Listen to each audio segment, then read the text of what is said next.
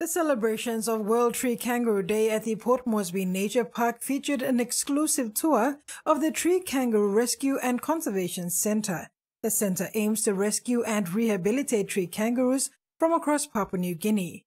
Newmont's Manager of External Relations and Communications, Ruth Warham, expressed the company's support for the initiative, emphasizing its importance in saving endangered species. Newmont is pleased to be supporting the Port Moresby Nature Park's tree kangaroo rehabilitation program.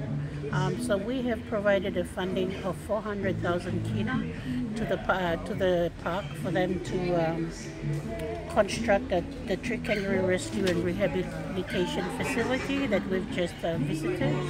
It is an important initiative and one that we're happy to be involved in, and proud to be working together with the Port Moresby Nature Park to achieve this.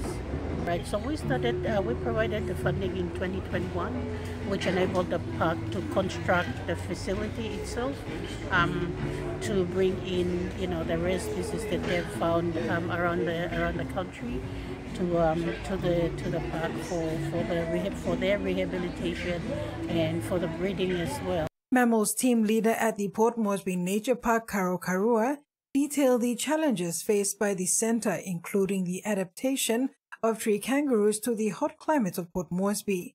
Despite these challenges, the centre houses 4 tree kangaroos and plans to expand to accommodate a total of 18. The goal is to breed these endangered species and reintroduce them into the wild, where their populations are dwindling.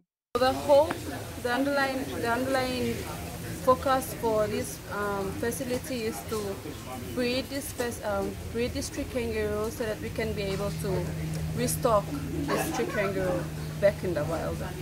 Because the mattress tree kangaroo and the Goodfellows tree kangaroo are currently endangered. There are only few left in the wild. The event showcased the ongoing efforts of Newmont and Port Moresby Nature Park in protecting and preserving Papua New Guinea's unique wildlife.